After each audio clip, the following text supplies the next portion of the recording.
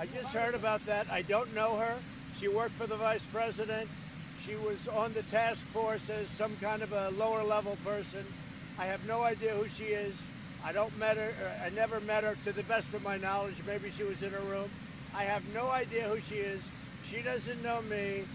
It's just another person that leaves, and whether it's CNN or Washington Post, they say negative things. We have a letter from her, I was just told, that is absolutely the most beautiful going away letter. She was terminated.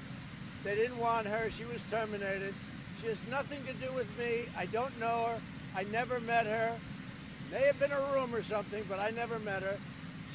Mike Pence came to me. He told me about her. He said she left.